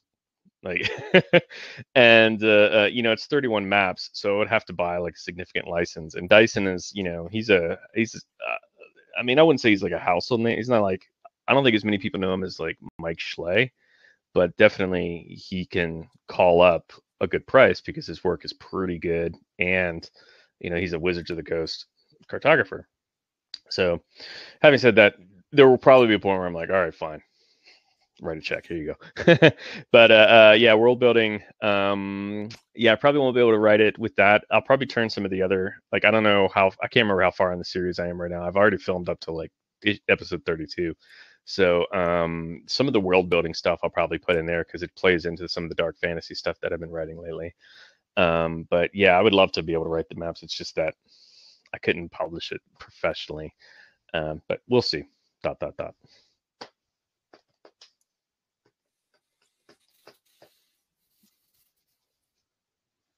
Any other questions, Sarge? What else do people want to know? Let's see. Like, you guys can ask us questions. We wanted to make sure we gave time. You guys have any questions about stuff we talked about over the past year, feel free to jump in. Eric's asking about reflavoring a goblin. He used a bugbear chief and is looking for like an SRD replacement. Let me pull up the bugbear chief and see what you know what I do. So I run into this all the time. Is I just take an NPC and an NPC block that is SRD and just add in its features. And there's a if you aren't sure which features are specific to monsters, on page 282 of the DMG, it gives you all the stuff that you're supposed to add in when you convert. So I would just, like, for a bugbear chief, which I think is what, CR2, I just take like CR3. Oh, even better. Then I would just take a veteran and give it bugbear stuff and be done. Veteran, yeah. Or I mean, you could go gladiator CR5, maybe a bandit captain CR2. So any of those would work. That's pretty much what you do when you can't use the bonus versions. I'm thinking, like, I think bugbear chiefs have 3 good saves, or at least 2 good saves, since they're bugbear chiefs are pretty tough. What's it? Yeah, they're mini bosses for low level parties because they have good saves. So I think bandit, strong physical saves. Yeah, bandit captain would probably be the best one to take and like add in some stuff, because bugbears are like weird, like hybrid of like stealth and strength. Mm-hmm. They have expertise in stealth. Class on homebrewing monsters. Yeah, I think we do need to do a monster class. I think that would be a pretty good idea. Custom NPCs don't count against your word count, but Broadsword also doesn't pay you for custom creatures either. So you are not rewarded for giving us like 30 monsters because no, God, please we don't will give not us. pay you It for takes so we will long not to pay you format for a lot monsters. of monsters. Yeah, we don't like. There's two reasons we don't like we don't mind like a few custom monsters, but there's two main reasons why we don't do a lot of custom monsters. One, it takes a really long time to set up in Roll20 and can really slow the whole process down. So that's one reason. And I've got 3 people who work in Roll20. If they're all working on the same project because he gave us 30 monsters, chances are it's going to get cut. I'm going to be like, nope, move on. 2, most of your DMs are weekend DMs, meaning like they don't do a ton of prep and they may not necessarily know how every monster in the book functions, or they know how the monsters in the monster manual functions, but that's about it. You know, they've read Keith Amon's, like, the monsters know what they're doing and they're good. If you throw in a lot of different stuff, it's creating like a whole new set of monsters for them to have to learn. And like, while someone like myself and Sarge can grok a monster block and like figure out how it works pretty fast, I would say the average DM can't do that. So by using a goblin instead of, you know, a gerfuffle or whatever you want to make, you're just making you're making the DM's job easier. And that's ultimately what we always want to do, is try to make it as easy as we can for the DM.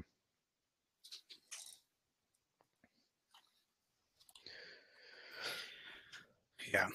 Yeah, CT. Again, like that's the point. Like again, like I've explained this to some of the writers before. Like D&D, there's D&D. Oh, I don't want to go too philosophical on this. D&D is a game that is greater than the sum of its parts. It has a lot of modular components that work really well. It has a couple of big rules to contain the scope of things to make sure that the game plays consistently across groups. But we like, if you need the custom monster that badly, you got to refigure out what you're talking about in this adventure, because you've already provided the game master with a custom experience by writing an adventure. The GM already needs to absorb usually about 3,000 words a session to effectively run a single session of content. That's the secret reason why we're like sub 3,000 is the goal, because that's about the amount of rooms and scenes that a GM is going to deploy in front of a player group in 2 to 3 hours of content, plus whatever silliness the party introduces to the game for another hour. Mm-hmm. And that's where this comes through. And you'll see this again with, like, as you move to tier 2 content, because a single tier 2 adventure section is usually about a level's worth of content, which is 3 adventuring days worth of experience, which is 3 sessions, which is just under 9,000 words. Yeah, tier 2 is the longest, by the way, to level of all the tiers. It usually takes 3 sessions in every tier 2, and then it slows down, or it speeds up again in tier 3. But there's certain design reasons and philosophies for that too, which we won't go into. Somebody asked about changing the spells. Tim asked about changing spells. Yes, you can. Keep in mind though, if it changes the damage it does significantly up or down, may affect its CR. So like the mage, for example, has a reason. The mage is CR6, but Bard is CR4. Yeah, the mage has Cone of Cold, but if like you change that Cone of Cold to, like, you know, another CR5 spell, like, I don't know, like Pass Wall or something that doesn't really do any damage, it's going to greatly affect the overall damage output and likely probably drop your mage down. I'd say maybe even all the way down to 4, which then will adjust all your proficiency bonuses and like so on and so on. So it's it could be kind of touchy there. But if it's like thematically, if like you're like switching it for, you know, if you're switching darkness for, I don't know, Bane, you know, that's fine. Yeah, just keep in mind that the 2 levers all monsters have to move up and down that change its CR are going to be its damage output and defensive capabilities. Those calculators can sometimes be wrong, Tim, so you want to make sure you review the rules in the creating a monster section. Those are great places to start, but you got to be able to read the math yourself. Yeah, keep in mind too that Wizards of the Coast does a lot of what's called like ivory tower math. Like, what they tell you to use is not what they use. So you will find that, especially like in low levels, I'd say the CRs are, especially like sub CR4, A lot of that works within the rules they give in the DMG, but once it starts getting higher up, it really starts being like kind of all over the place. I don't know if that's through playtesting or that's them just being like, hey, whatever. Yeah. It doesn't mean CRs are useless. CRs are important because they at least can help the DM gauge how relatively difficult something is. But yeah, especially for lower levels, I try to get your CR as close as possible to what it's supposed to be. Yeah, like if you're gonna look for a common replacement, use monsters that are similar. Like if you're looking to tweak a spellcaster, I would look across the breadth of D&D to see what other comparable spellcasters are doing, and you can use that as a baseline. If you're trying to change out one brawler for another because you want to use a monster manual version of a monster, find SRD equivalents and tack on stuff. Like we did that recently with like a Sahuagin. We just tacked on Sahuagin stuff to a gladiator to create a mini boss Sahuagin. Mm-hmm. Yeah, so. Yeah. The NPC blocks are pretty good for that. More than anything, and that's pretty much the only time I'll ever create something special if I absolutely have to. Is if I need a elite NPC, because none of the elite NPCs, with the exception of like mummy lords and like I think that's it, right? Mummy lords, you don't get access to because of the SRD. Kind of sucks, but you know they gave us another 300 monsters to play, so I won't complain too much. Something must be going on with my mic today. I don't know if it's my connection or if it's my microphone dying. I'll test this later in Discord. Sarge is falling into the upside down. I'm gonna have to hang Christmas lights to communicate with him. Any other? Wow, we got like 30 minutes here. Come on, yeah. Is there a difference between the adventure endings and the aftermath? It's just Alejandro. That just probably is like whatever I was reading at the time. And these days, I think I put a conclusion. I put adventure conclusion, right, most of the time. Lately, we've been doing the writers do concluding the quest. I think that's their secret way of getting 3 words for one. I prefer aftermath. No, I put concluding the quest because I didn't want to confuse between the adventure and then the quests. But yeah, information architecture, blah blah blah. Yeah, I don't know. Lately, I've been copying the formatting that's in Rhyme. So like Rhyme has like how to run this chapter. Now I write a lot longer stuff too than many of the other writers do. I've been focusing more on like multi-level content. So like when I've been writing like Queen of the Shadows last night, like instead of saying like adventure summary, I'll be like running this chapter and like tells the DM how to run it effectively. That's a little bit more complicated stuff. Like with your basic like 1 session adventures, you know, like a 3,000 word adventure summary is really all you need. And basically, like a big part of what we cultivate first is you got to walk before you can run. Yeah. You got to be able to assemble a solid tier 1 single session adventure. And you build upon that as you get to the later tiers of play. Yeah. We found like really early on, we started with a lot of different writers who brought a lot of different strengths to the table.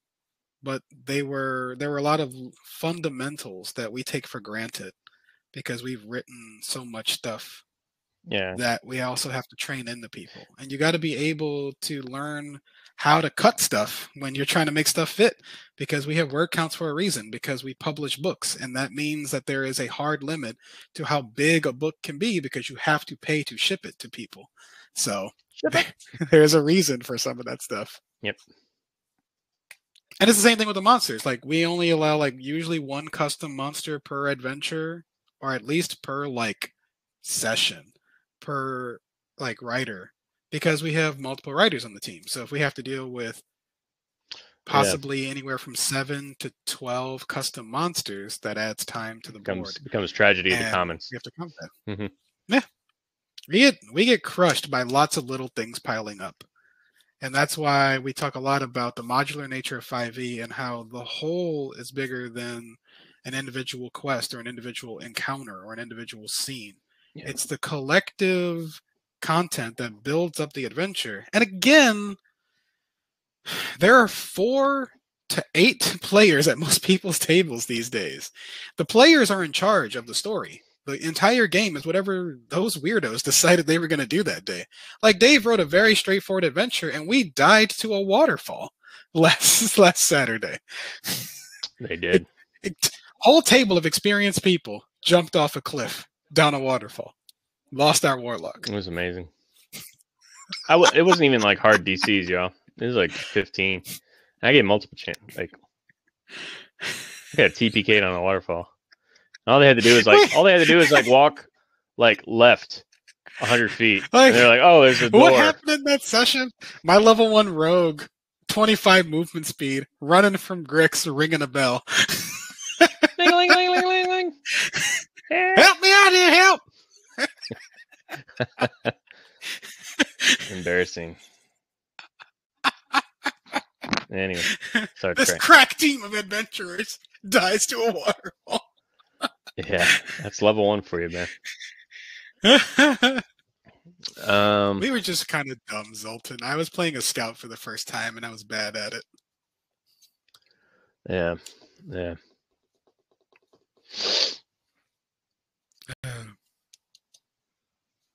If we were level 1, Jody, nobody could turn into anything.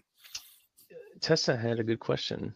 I've gotten the DM in the past few months. Do you have any advice? I would say start off by running content out of the box. Like a starter set or Icefire Peak are really good places to start because they help you learn some of the basics. I'd say my personal opinion is Phandelver is a better starter, even though the story's a little messier. It really does a good job of like introducing like, this is an encounter, this is a small dungeon, this is a town, this is a bigger dungeon, this is hex crawling, like all in the order in which you should kind of learn to do stuff. Yeah, I mean, even I would, I would say her name, but I used to have a friend whose name was Joao, and I used to mispronounce it horribly all the time. But we'll call you John. That's but yeah, like he says, read the DMG. Well, that's what he told me. That's what my friend Joao told me to call him. But anyways, my Portuguese sucks. Oi, to the bomb, you will say. But the yeah, I would say run one of those basic ones, basic sets. Those really, like, especially Phandelver. My opinion, Sarge will probably say Icefire Peak, but I think Phandelver's a little more solid. Because if you're not experienced as a DM and you're on Icefire, you're going to kill some people. I think the starter set adventure is really solid, and I think creates a long-term, more robust experience to build off of if the GM learns how to write and run content afterwards. I think the Essentials kit is an interesting starting point for 5th edition now because it reflects a player-first approach to design. Because the players are given very clear quests, and the players have more say in what they want to do. I think the starter set can be a little obtuse sometimes on what the players maybe should be worried about. That's why I said the story is not as great, because it's like, why do we want to go beat this guy up? Whereas Icefire might be a little bit more clear on that. But I think I will say this: if you're going to run the starter set, hand players the starter set characters, or at least force them to incorporate their hooks into their characters. Because I don't think the starter set plays very well with completely custom characters, because the personal quests the starter set characters have encourage them to go places in world more beyond the main arc.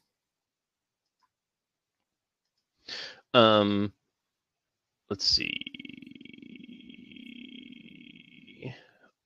Ricky, keep in mind anything you give your villain is probably going to end up in the hands of your player. So there's no problem with that. It's just, do you want to give that to the players?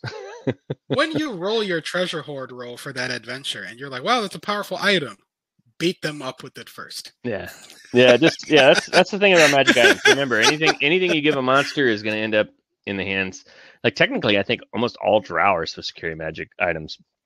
Like, that's a rule that's in the book. Like, their magic items fall apart in the sun, but like, if you read it, there's a little side block on that. I didn't notice that until the other day too. Which I mean, I've read the monster manual 100 times. I'm like, oh really?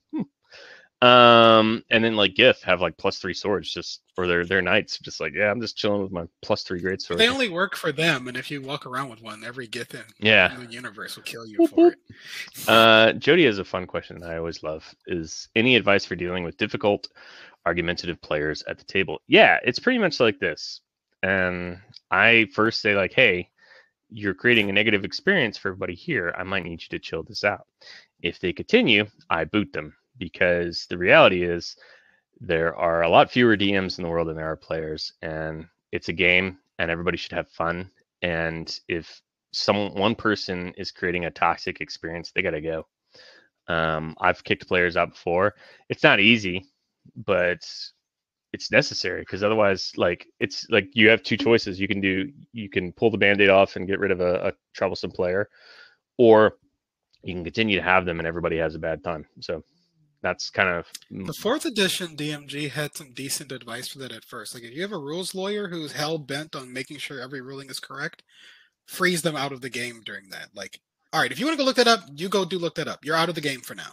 Yeah. And then you just keep playing. You completely skip their turns. You don't attack their character. You just zone them out of play the entire time they want to focus on a rule. Yeah. Because if the rule is more important than play, then they can go do that while everybody else continues the game. Yeah. But I mean, ultimately, like I said, yeah.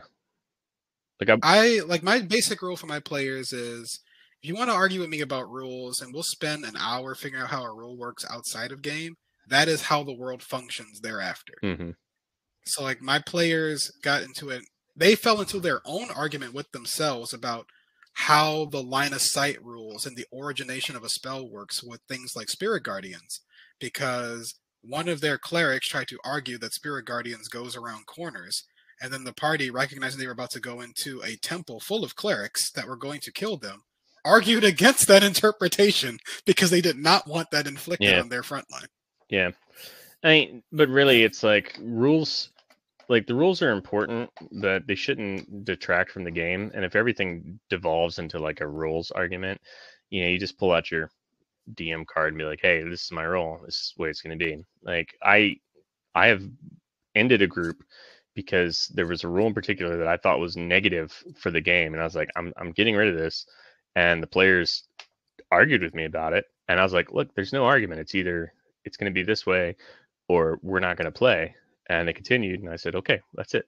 And then I started a new group. But like I said, like it's a game and you need to have fun too as a DM. And toxic players, sometimes they don't even know they're toxic. So you just approach them and talk to them about it. If they continue, just be like, well, it's great, but I don't think, I really appreciated you playing and what you've brought, but it's clear that my style of playing doesn't match with yours. So maybe we should part ways. And that's it. I actually had that happen with my best friend's husband when he was playing at our table. He's a very loud and aggressive video game player. And so whenever he experiences a negative outcome in a video game, he tends to shout and call the game bullshit. And he brought this energy to D&D at first, and I had to pull him aside and very directly and say, this is a game that I am running. I am also a player at the table. When you are shouting negative things about the game the whole time, you are shouting negative things about the game I set up to run for you, which makes me feel shitty as the person who put hours of effort into making sure this would function for you all. Yeah. Particularly when I'm running content that's designed to challenge you. Like, there's a percentile chance you will succeed from one action to the next. Failure is built into the design. Stop making me feel bad for just running D&D. Yeah. And he chilled out on that because he recognized that's what it was happening. Like, yelling, this is bullshit at BioWare or Bungie or Activision is fine. Yelling bullshit at your dungeon master is cruel. Yeah, like, yeah. I don't really have much more to add to what Sarge just said, but yes, that. Like, I just tell them to chill out. If they don't chill out, kick them out. Yeah, I'm a little bit more. I think I'm probably more harsh than most people because I just don't have time to deal with it. And boy, oh boy, do I hate arguing like semantics. It's just like, guys, this is the way I'm rolling it. Let's move. But I would say the big thing at my table is I don't let players interfere with my rulings unless they're defending themselves. and I encourage the party to self-regulate. So like I don't mind when players check over each other's features. Like I reward players for checking each other because I tend to trust them more. So like at my table, if we're not playing on a system that checks your concentration for you, players usually supervise each other's concentration because it makes me more willing to deal with a player when they feel like they need to correct me on a ruling because they need to defend themselves. Like, all right, look, I have slow fall, so like I did not take 50 damage, okay? But like I'll let a player get away with that if they've also been like, I did this to one of our players at Ducky's table. He was trying to style a little bit and ended his rage early to re-rage. And I was like, you don't have rage anymore because you used your bonus action to derage. You cannot rage again. And they were like, oh shit, that's right. 20 damage the next round, went unconscious.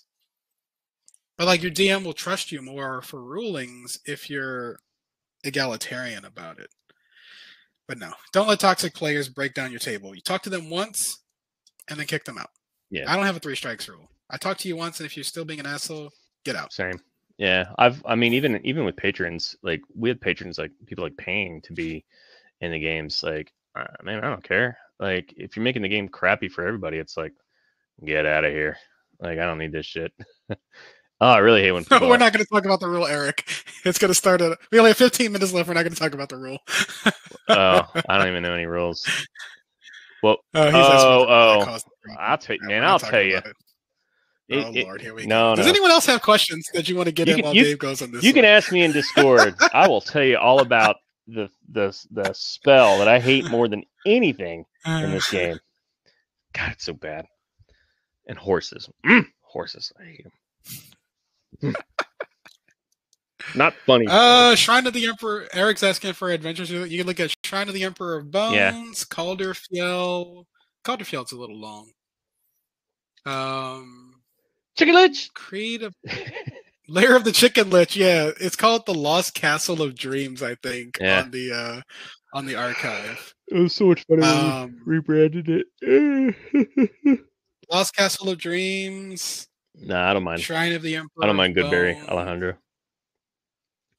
Frozen Maw. Nah. The Blind Cavern.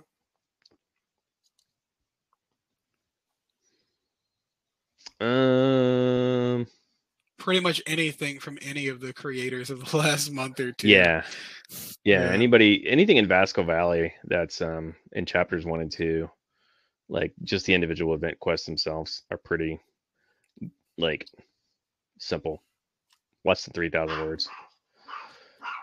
Everybody wants to know which spell I hate the most, Sarge. I'm just going to type it out. We're not going to talk about it extensively here. We can talk about this in Discord more extensively.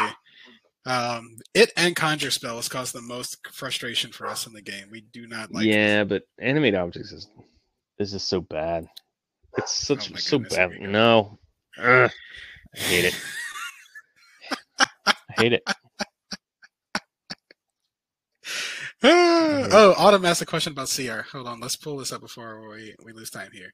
Autumn's asked, in the CR guidelines, they recommend not having a CR higher than the level of your characters, but they noticed that we seem to ignore it, and it seems a bad idea at higher levels. So you can get away with running high CR creatures at a party. The reason why they often recommend you not do that is they can usually down a player with their action. Yeah. And that can create like blowback experiences because high CR creatures relative to the party's current level can usually, their damage output per round is usually higher than the hit point average of a single player at your table. And it can be really disconcerting for the party's paladin to just get one shot by a creature right away, which is the recommendation there. Yeah. But like we do that sometimes explicitly as a deterrent. Like the party, one of the big things I talk about here, I don't want to get too long on this, is you want to use the fact that some players are knowledgeable as a design tool. Like, you want your veterans to see a Barb Devil when they're like level 3 and go, I don't know, guys, we might want to chill the hell out before we talk to this guy. Like, that's not a problem. Like, characters in world might know that devils are dangerous and should be approached with caution. And you can build that into your design by telegraphing these things. Yeah.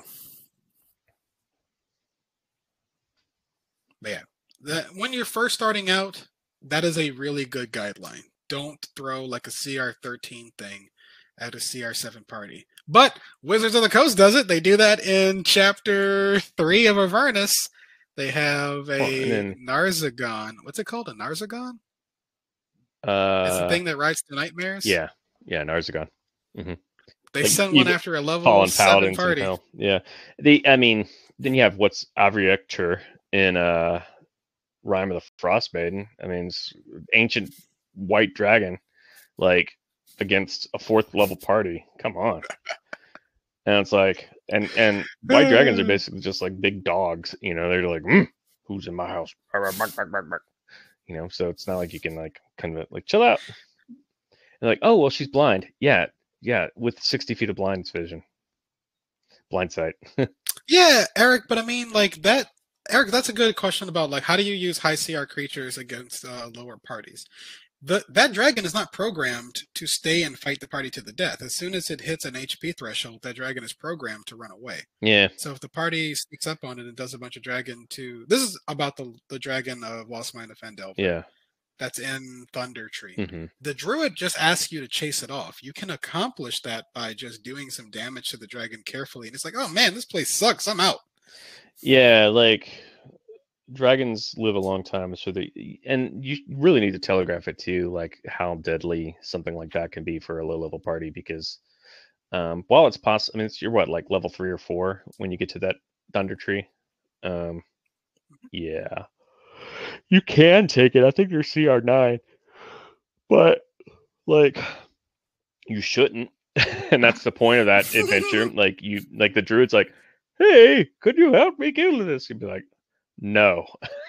The reason the druid's asking you is the druid doesn't want to beef with that dragon, would rather use you all as a proxy. Yeah, I always felt like that encounter was meant just to like teach players like what they should and shouldn't fight, and that's definitely. But it's also something you can return to. Like a level 5 party could after you complete like Lost Mine of Fendelver, after you finish dealing with Wave Echo Cave, a level 5 party could very easily scare off a young green dragon at that point because they're potent enough. So I think it's a good design too, because we very rarely in 5e do we return to old locations, and I get a little bit bummed about that in the sandbox design. Yeah, I mean, the problem with this edition is that it's creating a lot of like content in a vacuum, and in previous editions they would give you like big lore books so you can continue to build out your sandbox, and you know, it was more, it gave you more tools for creating your own stuff. It was, in other words, like teaching you how to fish versus, you know, catching you a bunch of fish and be like, here, eat for 12 months. I missed that about the second edition, but I understand, like, in terms of like, I mean, to be a DM in second edition, like that was like your part-time job, which you didn't get paid for except for in snacks. So you had to do like a lot of work, and I would argue that was probably in third edition as well. It wasn't. I was thinking about this too, because like in like the first Star Wars movie that aired, for the people who are gonna start correcting me, yeah. Like they mentioned the Clone Wars in that, and that's just an interesting world detail. Like, oh, this world has history. We do that in Omeria a lot. We talk about the Attack of Regrets, and people are always like, "What's the Attack of Regrets?" And I'm like, "It's just a plot device. Nobody let it go." Yeah, nobody likes my answer when I get into it. I'm like, I don't know. But yeah, like I do miss that about second edition. Like if you want to really get into Forgotten Realms, you can take a deep dive into some of those second edition books, which can tell you everything you want to know about the littlest things, and give you they don't even give you adventures. They could just give you like plot hooks that you can build out yourself.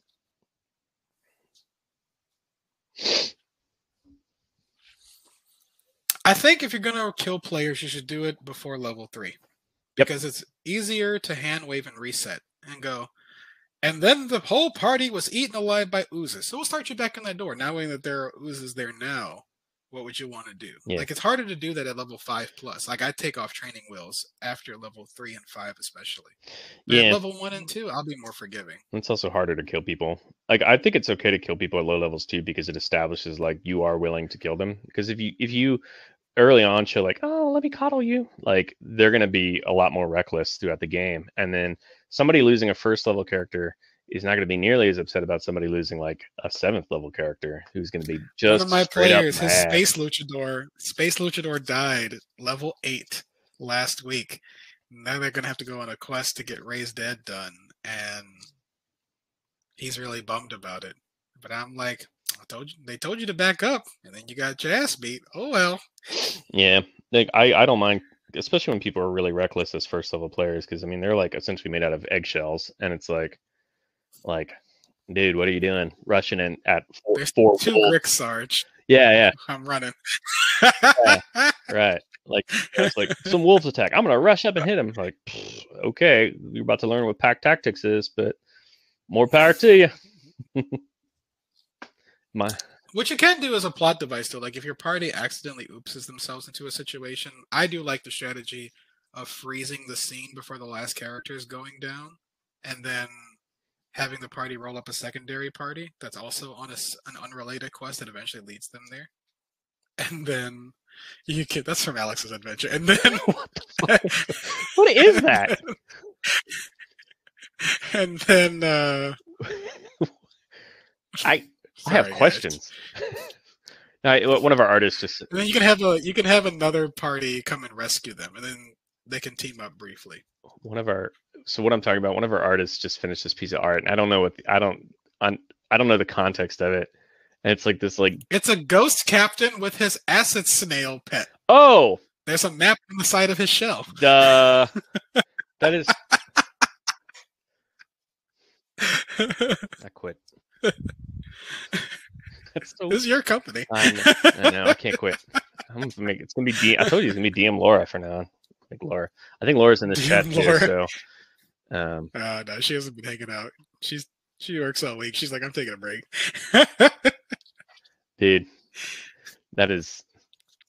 I just can't stop looking at it because that snail's like, oh yeah, man. Paladins, rogues, clerics, fighters all have main character built into them. Like the fighter's gonna have a stronghold eventually. Yeah. The cleric's gonna become a leader of their church. The paladin's on a holy quest. The rogue is dealing with some sort of personal beef. And oh shit, Laura's here. See, I told you.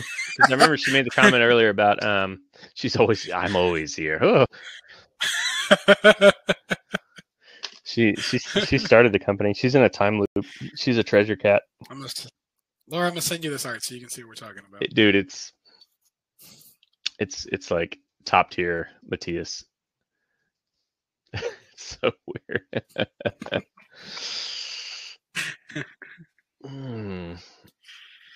We got about 2.5 minutes left, y'all. So I gotta go fold a bunch of clothes today. So I don't know if I can go complain about animate objects. You guys have additional questions, ask us in the Discord. We'll be sure to answer them. Yeah, we'll have more specific details about submitting your content for publication next week. For now, focus on making sure you can complete the process of writing whatever content you want to run. And now you are ready to just draft up content for your players and maybe for other potential GMs out there. Yeah, and you have the tools. Yeah, we'll have the next one will be the big Q&A where we will answer any final questions that you have and tell you how you can come join our team. Take my job so I can go. The How to Write Tabletop Adventures channel, Marshall. Sarge, I'm quitting. I'm moving to Cancun. No, I'm moving to Puerto Vallarta. I'll see you later. I'm not moving deeper into the path of hurricanes. It ain't happening for me. How often does No, not Cancun. I'm talking about Puerto Vallarta. Now, granted, when I was in Puerto Vallarta, I did get hit by a hurricane. Ironically, even being on the Pacific Coast, I'm like, I just can't get away from this shit. But anyways, yes, we love you all. You're amazing. Thank you. And we will see you next week and in the chat. And if you want to hear me complain about animate objects, I'll probably be on to do that a little bit later. He will complain all day long about animate objects. I hate it so much. I hate it. But anyways, peace, y'all. Have a good night, everyone. Like and subscribe. Oh wait, wrong thing. That's the wrong thing. Smash that subscribe Smash button. the subscribe button. Bye.